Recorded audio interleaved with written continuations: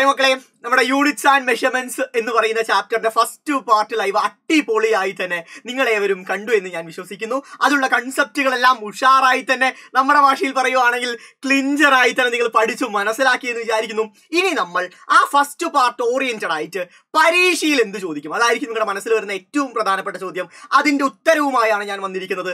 ആ ഫസ്റ്റ് പാർട്ടിൽ നിന്ന് പരീക്ഷയ്ക്ക് ചോദിക്കാൻ സാധ്യതയുള്ള ഏറ്റവും ഇമ്പോർട്ടന്റ് ആയ one of the most important questions ആണ് നമ്മൾ ഈ വീഡിയോയ്ക്ക് ഡിസ്കസ് ചെയ്യാൻ പോകുന്നത്. സോ ഈ വീഡിയോ കാണേണ്ട ഫോമാറ്റ് എന്ന് പറഞ്ഞാൽ കംപ്ലീറ്റ്ലി സാധാരണ ഒരു കണ്ടന്റ് വീഡിയോ കാണുന്ന ലാഘവത്തോടുകൂടി ഈ വീഡിയോ എൻ്റെ മക്കള് കാണരുത്. മറിച്ച് ഓരോ ക്വസ്റ്റ്യൻ കഴിയുമ്പോഴും വീഡിയോ ഒന്ന് പോസ് ചെയ്യുക, നിങ്ങൾക്ക് അറിയുന്നുണ്ടോ ആ ഉത്തരം എന്ന് നോക്കുക, അതിനുശേഷം മാത്രം പ്ലേ ചെയ്യുക. തയ്യാറല്ലേ മക്കളെ? എല്ലാവരും തയ്യാറല്ലടാ? റൈറ്റ്. സോ അടിപൊളിയായി തന്നെ നമുക്ക് നമ്മുടെ യൂണിറ്റ്സ് ആൻഡ് മെഷർമെന്റ്സിന്റെ ക്വസ്റ്റ്യൻസിലോട്ട് കിടക്കാം. ഫൈൻ. ഓക്കെ, ആദ്യത്തെ ചോദ്യം. നമ്മൾ ഫസ്റ്റ് പാർട്ട് ഓറിയന്റഡ് ആയിട്ടുള്ള ചോദ്യങ്ങൾ മാത്രമേ ഡിസ്കസ് ചെയ്യുന്നുള്ളൂ. കംപ്ലീറ്റ് ചാപ്റ്ററിന്റെ റിവിഷൻ അല്ല, മറിച്ച് ആ ഫസ്റ്റ് പാർട്ടിൽ നമ്മൾ എടുത്ത ടോപ്പിക്കിന്റെ അടിസ്ഥാനത്തിലുള്ള ചോദ്യങ്ങളാണ് ഈ വീഡിയോയ്ക്ക് നമ്മൾ നോക്കാൻ പോകുന്നത് കേട്ടോ. മെജോറിറ്റിയും പ്രീവിയസ് ഇയർ ക്വസ്റ്റ്യൻസ് തന്നെയാണ്. Besides the 7 base unit, there are 2 more supplementary SI unit. The unit of solid angle is dash. എന്താണ് മക്കളെ സോളിഡ് ആംഗിളിന്റെ യൂണിറ്റ് എന്ന് പറയുന്നത്? സോളിഡ് ആംഗിളിന്റെ SI യൂണിറ്റ് എന്താണ് മക്കളെ? ഓപ്ഷൻസ് ശ്രദ്ധിച്ച് നോക്കിയാടാ. റേഡിയൻ ഉണ്ട്, സ്റ്റെറേഡിയൻ ഉണ്ട്, ഡിഗ്രി ഉണ്ട്, കാൻറ്റില ഉണ്ട്. സോ റൈറ്റ്, റേഡിയൻ എന്ന് പറഞ്ഞ എന്തിന്റെ യൂണിറ്റ് ആണ്? പ്ലെയിൻ ആംഗിളിന്റെ ആണ്. സ്റ്റെറേഡിയൻ എന്ന് പറഞ്ഞ എന്തിന്റെ യൂണിറ്റ് ആണ് മക്കളെ? സ്റ്റെറേഡിയൻ ആണ് നമ്മുടെ സോളിഡ് ആംഗിളിന്റെ യൂണിറ്റ് എന്ന് പറഞ്ഞാൽ നിങ്ങൾക്ക് അറിയുന്നുണ്ടെന്ന് വിചാരിക്കുന്നു.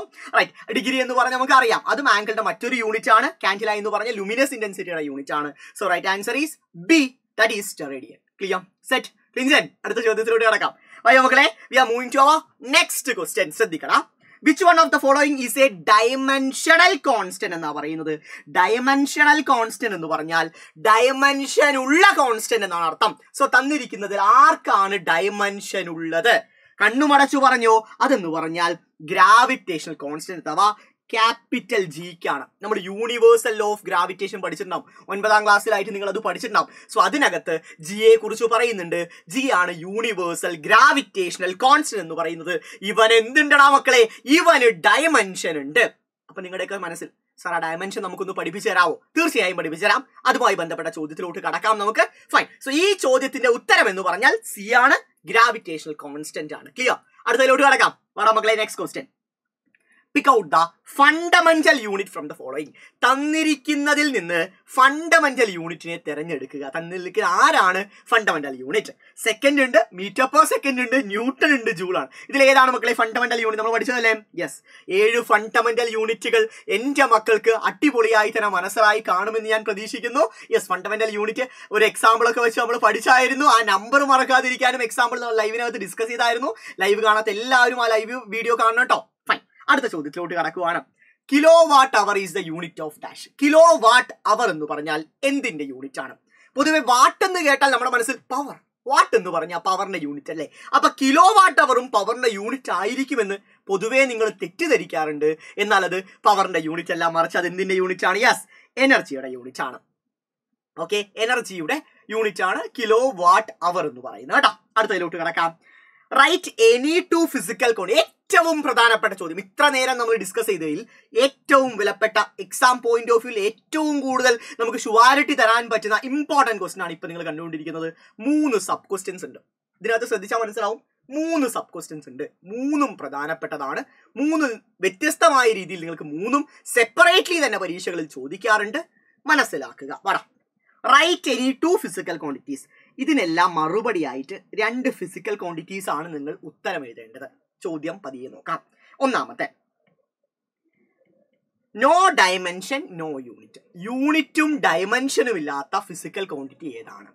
യൂണിറ്റും ഡയമെൻഷനും ഇല്ലാത്ത ഫിസിക്കൽ ക്വാണ്ടിറ്റി ഏതാന്ന് ചോദിച്ചാൽ 2 ഉത്തരം വളരെ എളുപ്പത്തിൽ നമുക്ക് എഴുതാൻ സാധിക്കും. ശ്രദ്ധിക്കണം മക്കളെ. ഒന്നാമത്തെ എന്ന് പറഞ്ഞാൽ, ഫസ്റ്റ് വൺ എന്ന് പറഞ്ഞാൽ സ്ട്രെയിൻ ആണ്.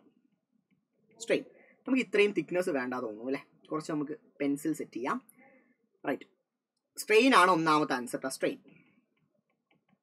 രണ്ടാമത്തെ എന്ന് പറഞ്ഞാൽ റിലേറ്റീവ് ഡെൻസിറ്റി ആണ്. So 2 example. യൂണിറ്റും ഡയമെൻഷനും ഇല്ലാത്ത ഫിസിക്കൽ ക്വാണ്ടിറ്റി ഏതൊക്കെയാണ്? ഏറ്റവും എളുപ്പത്തിൽ പഠിക്കാൻ പറ്റുന്നത് സ്ട്രെയിനും റിലേറ്റീവ് ഡെൻസിറ്റിയുമാണ്. അടുത്തത് ബി ക്വസ്റ്റ്യൻ എന്താ അവർ പറയുന്നത്? സെയിം ഡയമെൻഷൻ ഉള്ളത്. സെയിം ഡയമെൻഷൻ നിങ്ങൾക്ക് എല്ലാവർക്കും അറിയാം. ഏതൊക്കെയാണ്? ഇപ്പൊ സ്പീഡ് എടുത്തു വെച്ചാൽ സ്പീഡിന്റെ അതേ ഡയമെൻഷൻ ഉള്ള ആർക്കാണ്? വെലോസിറ്റിക്കാണ്. അതുപോലെ തന്നെ വർക്ക് എടുത്തു വെച്ച അതേ ഡയമെൻഷനുള്ള ആർക്കാണ്? എനർജിക്കാണ്. വേണമെങ്കിൽ നമുക്ക് എടുക്കാം, ഇമ്പൾസ് എടുക്കാം. ഇമ്പൾസിന് അതേ ഡയമെൻഷനുള്ള ആർക്കാണ്? മൊമെന്റത്തിനാണ്. റൈറ്റ്. സോ അങ്ങനെ നമുക്ക് എക്സാമ്പിളുകൾ നിങ്ങൾക്ക് നിരവധിയായിട്ട് അറിയുമെന്ന് വിചാരിക്കുന്നു. ഇതെല്ലാം സെയിം ഡയമെൻഷനുള്ള ഫിസിക്കൽ ക്വാണ്ടിറ്റീസ് ആണ്. മൂന്നാമത്തെ ചോദ്യം, having unit but no dimension. Unit ഉണ്ട് എന്നാൽ അവയ്ക്ക് ഡയമെൻഷൻ ഇല്ലാത്ത ഫിസിക്കൽ ക്വാണ്ടിറ്റി ഏതാണ്? ആംഗിളുകൾ. SI യൂണിറ്റിൽ 2 സപ്ലിമെന്ററി യൂണിറ്റുകൾ പഠിച്ചാൽ അവ തന്നെയാണ് ഏതാണ് മക്കളെ? യെസ്, പ്ലെയിൻ ആംഗിളും ഉണ്ട്, അതുപോലെ തന്നെ സോളിഡ് ആംഗിളും ഉണ്ട്. ഈ 2 കാര്യങ്ങൾ കൂടി മനസ്സിലാക്കി വെക്കുക. ക്ലിയർ അല്ലേ മക്കളെ? സോ യൂണിറ്റും ഡയമെൻഷനും ഇല്ലാത്തത് സ്ട്രെയിനും relative ഡെൻസിറ്റിയുമാണ്. ഒരേപോലെയുള്ളത് speed, velocity, energy, work, അതുപോലെ തന്നെ ഇമ്പൾസ്, മൊമെന്റോ ഒക്കെ നിങ്ങൾക്ക് പറയാൻ പറ്റും. നെക്സ്റ്റ് വൺ, യൂണിറ്റ് ഉണ്ട് പക്ഷെ ഡയമെൻഷൻ ഇല്ല. ഇപ്പൊ പ്ലെയിൻ ആംഗിൾ ആണെങ്കിൽ യൂണിറ്റ് റേഡിയൻ ആണ്, പക്ഷെ അവന് ഡയമെൻഷൻ ഇല്ല. സോളിഡ് ആംഗിൾ അവന്റെ യൂണിറ്റ് സ്റ്റെറേഡിയൻ ആണ്, പക്ഷെ അവന് ഡയമെൻഷൻ ഇല്ല. സോ അതൊക്കെ നിങ്ങൾ പഠിച്ചു വെക്കുക കേട്ടോ. അടുത്തതിലോട്ട് കിടക്കാം. Next question, which of the following are not A unit of time? സമയത്തിന്റെ യൂണിറ്റ് അല്ലാത്തത് ഏതാണ്? തന്നിരിക്കുന്നതിൽ സമയത്തിന്റെ യൂണിറ്റ് അല്ലാത്തത് ഏതാണ്? ഇപ്പൊ സെക്കൻഡ് ആണെങ്കിലും ഡിക്കേഡ് ആണെങ്കിലും ഇയർ ആണെങ്കിലും സമയത്തിന്റെ യൂണിറ്റ് ആണ്. ലൈറ്റ് ഇയർ എന്ന് പറഞ്ഞാൽ സമയത്തിന്റെ യൂണിറ്റ് അല്ല. ലൈറ്റ് ഇയർ എന്ന് പറഞ്ഞാൽ പ്രകാശം 1 വർഷം സഞ്ചരിക്കുന്ന ദൂരമാണ്. അത് ഡിസ്റ്റൻസിന്റെ യൂണിറ്റ് ആണ് കേട്ടോ. ലൈറ്റ് ഇയർ എന്ന് പറഞ്ഞാൽ ഡിസ്റ്റൻസിന്റെ യൂണിറ്റ് ആണ്, സമയത്തിന്റെ യൂണിറ്റ് അല്ല. ഓക്കെ അല്ലേ? അടുത്ത ചോദ്യത്തിലോട്ട് കിടക്കുവാണ്. Which of the following ratios express pressure? തന്നിരിക്കുന്നതിൽ ഏതാണ് പ്രഷർ ഇൻ എക്സ്പ്രസ്? പ്രഷർ നമുക്ക് എല്ലാവർക്കും പറയാം, ഫോഴ്സ് ബൈ ഏരിയ ആണ്. Right. So pressure equal to force by area ആണ്, നമുക്ക് അറിയുന്ന കാര്യമാണ്. അടുത്തത്, find the dimensional formula four kinetic energy. Kinetic എനർജിയുടെ ഡയമെൻഷണൽ ഫോർമുല എളുപ്പത്തിൽ കണ്ടുപിടിക്കാലോ. സോ നേരിട്ട് നിങ്ങൾക്ക് അറിയാം, എനർജി ആവുമ്പോൾ അതിന് ഒറ്റ ഡയമെൻഷൻ, കൈനറ്റിക് എനർജി ആണെങ്കിലും പൊട്ടൻഷ്യൽ എനർജി ആണെങ്കിലും എന്ത് എനർജി ആണെങ്കിലും അത് ഒരൊറ്റ ഡയമെൻഷണൽ ഫോർമുലയേ ഉള്ളൂ. എന്നിരുന്നാൽ പോലും നമുക്ക് ജസ്റ്റ് ഒന്ന് കണ്ടുപിടിക്കാം. കൈനറ്റിക് എനർജിയുടെ ഇക്വേഷൻ എന്താണ്? Half M V square. നമുക്ക് എല്ലാവർക്കും അറിയുന്ന ഇക്വേഷൻ അല്ലേ? ഹാഫ് എം വി സ്ക്വയർ ആണ്. So dimension of kinetic energy equal to 1/2 എന്ന് പറഞ്ഞാൽ ഒരു കോൺസ്റ്റന്റ് ആണ്. കോൺസ്റ്റന്റിന് എന്തുണ്ടാവില്ല മക്കളെ? ഡയമെൻഷൻ ഉണ്ടാവില്ല. എടുത്തു മാറ്റി വെക്കുക. മാസിന്റെ ഡയമെൻഷൻ എൻ്റെ മക്കൾക്ക് അറിയാം, ക്യാപിറ്റൽ എം ആണ്. വെലോസിറ്റിയുടെ അറിയാം, LT⁻⁻1 ഹോൾ സ്ക്വയർ ആണ്. LT⁻⁻1 ആണ് വെലോസിറ്റി.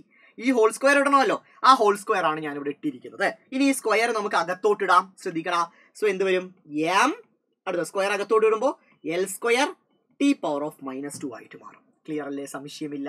സംശയമില്ലാലോടാ. സോ ഒന്ന് കമ്പൈൻ ചെയ്തേ, ML² T⁻⁻2. ഇതാണ് എന്തിന്റെ? എനർജിയുടെ ഡയമെൻഷൻ. നമ്മൾ പഠിച്ചതല്ലേ, വർക്കിനും എനർജിക്കൊക്കെ ഒരേ ഡയമെൻഷൻ ആണ്. അത് ഈ ഇപ്പൊ നിങ്ങൾ കണ്ടുകൊണ്ടിരിക്കുന്നതാണ് നമ്മുടെ എനർജിയുടെ ഡയമെൻഷൻ എന്ന് പറയുന്നത്. സോ ഇത് കൈനറ്റിക് എനർജി ആണെങ്കിലും പൊട്ടൻഷ്യൽ എനർജി ആണെങ്കിലും സെയിം ഡയമെൻഷൻ തന്നെയാണ്, തെറ്റിക്കാൻ പാടില്ല കേട്ടോ മക്കളെ. അടുത്തത്, പ്രഷറിന്റെ കാര്യം എടുക്കാൻ നമുക്ക്. റൈറ്റ്, വാ, പ്രഷറിന്റെ കാര്യം നമ്മൾ എടുക്കുവാണ്, ശ്രദ്ധിക്കുക. പ്രഷർ നെക്സ്റ്റ് വൺ എന്ന് പറഞ്ഞാൽ പ്രഷർ ആണ്. സോ എന്താണ് പ്രഷറിന്റെ formula? Pressure equal to force by area ആണ്. Pressure equal to force by area ആണ്. So dimension of pressure equal to ഫോഴ്സിന്റെ എന്താ മക്കളെ? Mass into acceleration. So ML⁻⁻2. ഏരിയയുടെ എന്താണ്? L² ആണ്. സംശയമില്ലല്ലോ, നമ്മൾ ഇന്നലെ പഠിച്ചതല്ലടാ. സോ ഈ L² മുകളിലോട്ട് പോകുമ്പോൾ എന്താവൂടാ? യെസ്, ആ ടേം അതുപോലെ തന്നെ എഴുതുന്നു, ML⁻⁻2. അതുപോലെ തന്നെ നിന്നു L² മുകളിലോട്ട് പോകുമ്പോൾ L⁻⁻2 ആയി മാറുന്നു. ഓൾറെഡി ഇവിടെ ഒരു L⁻1 L⁻⁻2 ഉണ്ട്. അപ്പൊ എന്താവും? Equal to ML⁻⁻1 T⁻⁻2. അതെങ്ങനെയാ സാറേ L⁻⁻1 ആയത്? സിമ്പിൾ ആടാ മക്കളെ. ഇവിടെ 1ഉം ഇവിടെ -2 അല്ലേ? -2 + 1 എത്രയാണ്? -1 അല്ലടാ. അങ്ങനെയാണ് എല്ലിന്റെ പവറിൽ എന്ത് വന്നിരിക്കുന്നത്? -1 വന്നിരിക്കുന്നത്. ബാക്കിയുള്ളതെല്ലാം അതുപോലെ തന്നെ എഴുതി. സോ ML⁻⁻1 T⁻⁻2 ആണ് എന്ത് പറയുന്നത്? പ്രഷറിന്റെ ഡയമെൻഷൻ എന്ന് പറയുന്നത്. സോ കൈനറ്റിക് എനർജിയും പ്രഷറും വളരെ ഇമ്പോർട്ടന്റ് ആണ്, പരീക്ഷകളിൽ സെപ്പറേറ്റ്ലി ചോദിക്കാറുണ്ട്. അതിന് പുറമെ ചോദിക്കുന്നതെല്ലാം ഇന്നലത്തെ ലൈവിൽ നമ്മൾ ഡിസ്കസ് ചെയ്തതുമാണ്, സംശയമില്ല എന്ന് പ്രതീക്ഷിക്കുന്നു. റൈറ്റ്. സോ അടുത്തതിലോട്ട് കിടക്കുവാണ്.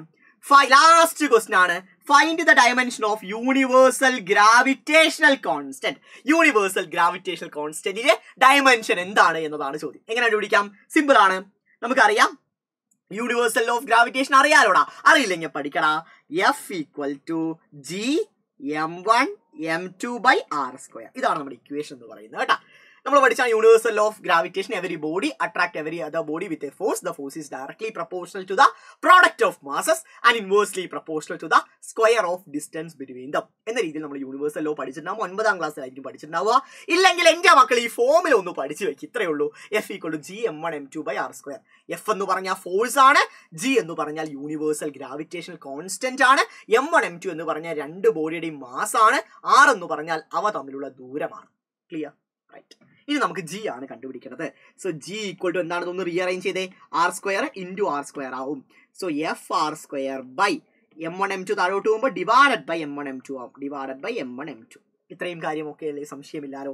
ഇനി ഡയമെൻഷൻ ഓഫ് ജി എന്തായിരിക്കുംടാ? ഫോഴ്സിന്റെ ഡയമെൻഷൻ എന്താ മക്കളെ? നമുക്കറിയാം ml t പവർ ഓഫ് -2 ആണ്.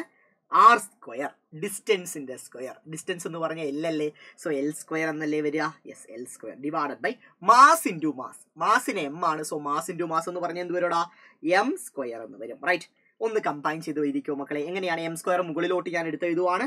So ml t power of -2 L square into M power of -2 എന്ന് വരും. എം സ്ക്വയർ മുകളിലോട്ട് പോകുമ്പോൾ എം പവർ ഓഫ് -2 എന്നാവും. സോ ഫൈനലി നോക്കടാ, ഇവിടെ എം പവർ ഓഫ് 1 ആണ്, ഇവിടെ എം പവർ ഓഫ് -2 ആണ്.